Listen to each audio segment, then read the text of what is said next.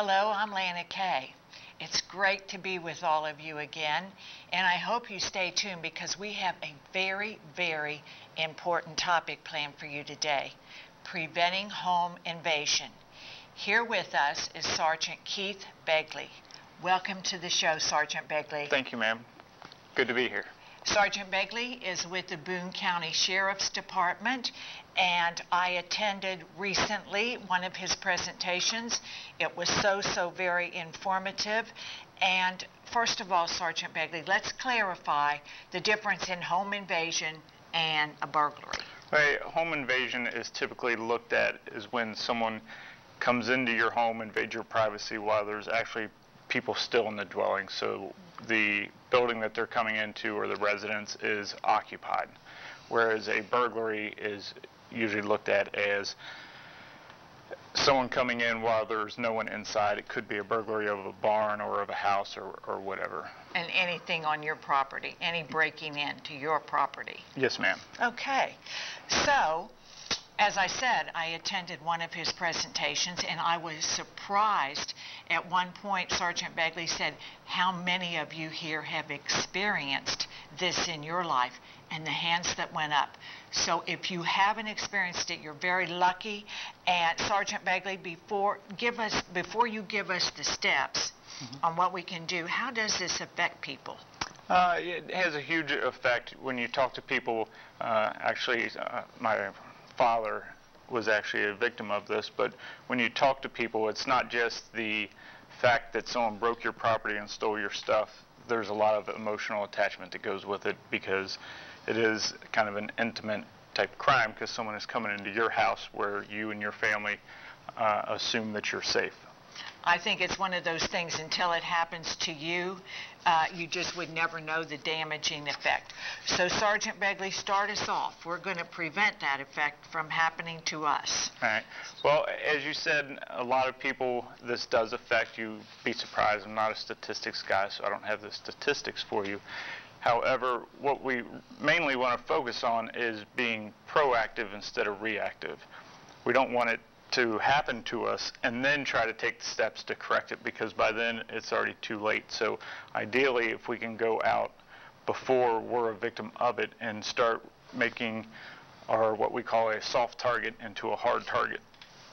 Which is so important. So give us our first tip on what you'd like us to think about. So to me, the best ways of trying to prevent it, we want to keep them out of the house before they ever get into it. So we don't, ideally, if you can get some lighting put up, which is motion sensor lighting, to try to deter people. If you can put motion detectors outside, not just for lighting, but also there's inexpensive alarms that you can buy that detects when someone's coming up your driveway or there's movement in your yard that will set off just basically like a door chime or an alarm inside your house. So, you know, that's part of it is making it highly visible. Another part is you can go out and buy actual cameras to put up out there. And while the cameras and the lights do not physically stop people from being able to get into your house, it does serve as a deterrent. And so if they look at your house and it has cameras and lights and other people around you do not, they're probably most likely going to pick the house that they feel they can get into without being caught. Okay, so Sergeant Begley, will we want that camera to be where you can, the burglar, you know, the robber could say, there's a camera there, people, other guy. I would like to have them both. I'd like to have one that's visible so that they can see it, and then another one maybe that's not so visible. I want them to know that one's there. However, I don't want them to be able to take that one camera out and then I don't have anything to video with. Very good. Okay. What's next? You know, let your neighbors know. Obviously, if you care about them, you don't want to drive them from your house to their house. So tip them on this also. So those are some of the things to try to deter people from targeting your house. One of the things that they like to do is to kick in the door. So if you don't have those things and you've decided, or they've decided to use your home, that there's things that are very simple that you can do. A lot of people don't don't do, including home builders or the residents themselves, is on your doors, when you buy them, they usually come with a 3-inch screw. Yes. And the strike plate, which is where the latch goes in from the door into the door frame, those only have a little bitty 1 or half-inch to 1-inch screw in there. You should take the half-inch or the 1-inch out and use those 3-inch screws to run that latch plate in, so that it's not just the door frame, it's actually going into the frame of the house. Right, it won't let go there. Right, so if you don't use the longer screws, if someone goes up and kicks the door, the only thing that's keeping the door shut is a little piece of wood. Whereas if you run the 3-inch screws, it's the whole frame of the house that's holding that on there. That is so important. And not only for the... And easy. Yes, it is. Relatively easy. And expensive. Sure. Right. Right. So not only would I do it on the latch plate, but I would also put 1 or 2 on the hinge side of the door. So since we're talking about doors also, with windows, there's some things that you can do for those. I don't promote certain products, but you can look online. There's actually transparent film that you can put on windows that will help them be shatter resistant, so it's not as easy for someone to break those out. And then also on doors and windows, you can put alarm systems on it. And it's kind of up to you of how expensive you go. You can go to local retailers and buy very inexpensive ones that just sets off an alarm that you'll be able to hear if the door or window opens, or you can go out and pay for a professional to come in and wire it all up. Right, and they wire it and monitor it and all of that. One of the ones, unfortunately, I've had the opportunity to respond to quite a few burglar alarms around here, and one of the ones I found most effective is they actually had a speaker up on top, hidden on the house, so when their alarm went off, that it was a loud noise that all the neighbors could hear saying burglar, burglar. Hey. So it gets their attention, and hopefully the suspect then runs off. Never even heard of that. So that's and as far as I know, great point. As far as I know, that one wasn't even monitored. But by the way they had it set up, obviously it drew attention, and one of the neighbors called and we responded. And that's what you want to do, is to make them want to leave. Now, they may not, I'm here. Absolutely. I got to get out of here. Okay, great. So another tip, and whenever you are at your house and you set your stuff down, especially at night, and mostly this goes for the ladies, but also men, is do not set your purse or your wallet, checkbook, any of that valuable stuff sitting like right on the kitchen counter where you can, someone can walk up, look in your window, see it's there. Sometimes, they want to do what they just call a smash and grab. They bust out the window as quick as they can and grab. Especially, I bet, with the heroin epidemic, that a smash and grab would even be increasing. You do see that, the crime rates go up a little bit, and then I think your topic is very timely because we're starting to move into the holiday seasons, and these start to go up a little bit. So you also need to have a plan, though, for if you are at your house. You were talking about home invasions in particular, so you and your family are still there. You should try to come up with a plan inside your house of what you're going to do, and not just you coming up with a plan. Like if it was my house, I also need to let other members in that household know what the plans are. We need a family meeting. Right. This is what we're all going to do if the worst should happen. Absolutely. Right. Just like you should take your children and practice fire drills with them. You don't have to scare them or anything. You can try to make it fun. They don't have to know exactly what you're drilling for. But if you you hear someone, the plan is go into the kids' room, get the kids gathered up, take them to your room, whatever the plan may be, but make sure you include everybody in that plan. In the house. And have a meeting point that if you decide, if you hear someone coming in, that your plan is to get out of your house, have a meeting place of where you're going to go to. And if it's your neighbor's house, please let your neighbors know. If you're coming in the front door, is it good to go out the back door and go to help? Run to the neighbors if you've got close neighbors. Yes.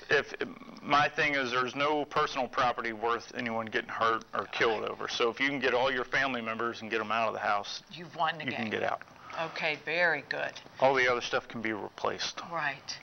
Now, Sergeant Begley, with all this concealed carry and, so many citizens are now wanting guns, carrying guns and all that, so I would rather flee. I would hope that I would never have to shoot someone, and I don't have my concealed carry, nor do I want it. But if they do decide to go that route, if it would get really dangerous, I mean, the psychological effect of that too, I think, is a lot more than people ever think about. That is a wonderful point. If you decide that you are going to stay in your home, and if you are a CCDW holder, or even if you're not, if you have firearms in the house or whatever the weapon may be, if that is something that you think is an option for you, you need to think about that beforehand and make sure that you are committed to using that before you introduce that weapon into the scenario. I guess the way I would like to say it is, if you have a firearm in your house and you aren't convinced that you could use it if you had to, do not pull it out, because the suspect that's coming into your house, they might be willing to use it on you, and you've just introduced a weapon to them.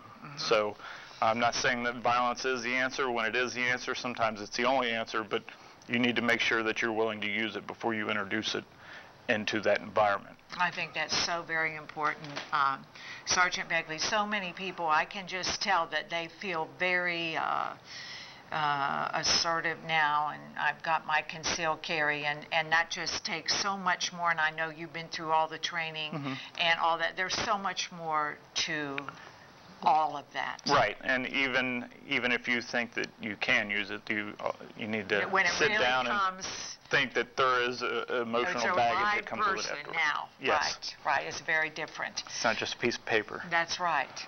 So it, as far also as, people coming into your house, again, have that plan. Talk to your neighbors ahead of time. Great. Sure. Let them know some of the things that you've put in, so that, hey, if you see that light pop on that I put out there, would you mind looking outside? That shouldn't be coming on. We're not outside anytime after this. We don't have pets, whatever, so on and so forth. And you guys, the neighbors, look out for each other and call. And I mentioned pets a second ago. That also is another good deterrent, is if you have a dog outside, and especially inside, a lot of people don't want to get bit. I don't remember exactly what it was, but I was at a training and they had talked about a case where the suspects had a map and they had certain houses X'd off, and when they were caught, they asked them about the X's, and they told them that that's where there were dogs inside of the houses, so they weren't going to mess with those. So they'd already checked it out, and we're not going where the dogs are. How important, how great. And not only do they not want to get bit, but also a dog is a great alarm system. Usually if they start to hear something, they're going to bark and let you know if you're inside the house. Wow, so we all might want to get a dog. I don't think my cats can help me, Sergeant Begley, so maybe I'll be thinking about a dog. What else have you want us to think about? Some other items are, if you can put a wide-angle peephole on your door so that you do not have to open the door if someone knocks on it.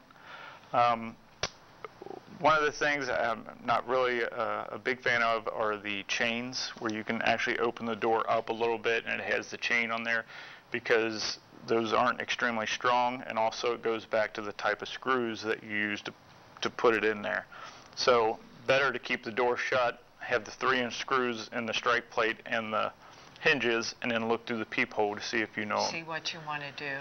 And there's also, going back to the alarm systems, there's a lot of them these days that are not that expensive, that you can actually pull up on your smart devices, your laptop, smartphone, whatever, and actually see who's standing at the front door, and you can actually communicate with them over the speaker on there. You don't ever have to open the door for them.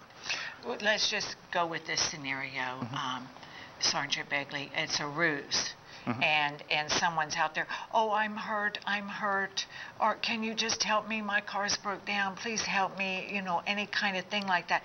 Then what what is our response? What's our best response? We've got our big screw in. We're behind there. We see them. That is going to have to be a judgment call. If you're going strictly on your safety, then you're better off where you are. Let them know, hey, I'm calling for help. Call 911 and try to find out as much information from them as you can so that you can provide it to the 911 operators so that they can get medical, fire, police, whoever they need out there for what's going on. That's a tough thing to do if you're a compassionate person.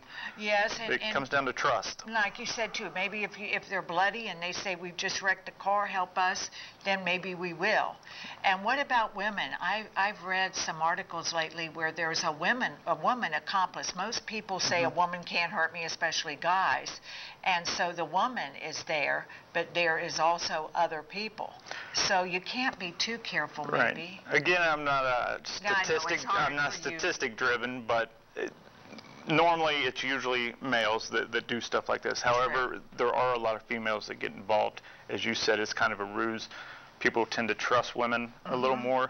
So if a woman comes there and knocks on the door and you feel sorry for them, and you might invite them in or step out. So it's you can't give a blanket statement of what to do. There's a lot of individual circumstances and your past experiences that's going to play into that of whether you should help by going outside or letting them in, or help just by saying, hey, I'm calling for 911, just stay there. Please stay there. But we do have to think. Don't just automatically do anything. Absolutely. I don't want to say that you can't be compassionate to people, but don't let your guard down to the point where you're just open for the taking. Isn't that it's so eye-opening, all of the things you've told us. Anything else you'd like us to know, Sergeant Begley? You can. You can do it if you want for all your doors, but you don't want to live paranoid. But they actually do make like door stops where you can put.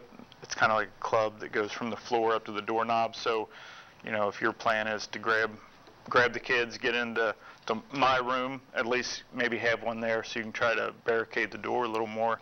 If it doesn't stop them, it'll at least slow the person down that's trying to get in. That's a really good point.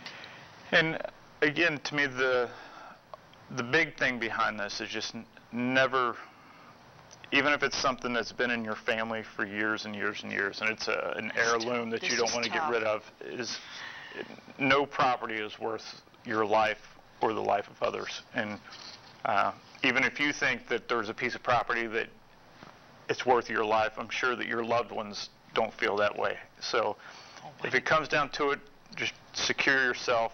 All the other stuff can be replaced, but take care of the lives in your family.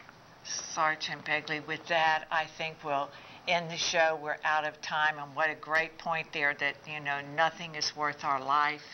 And we have learned so much. I told you to stay tuned. We have learned so much from you today, Sergeant Begley.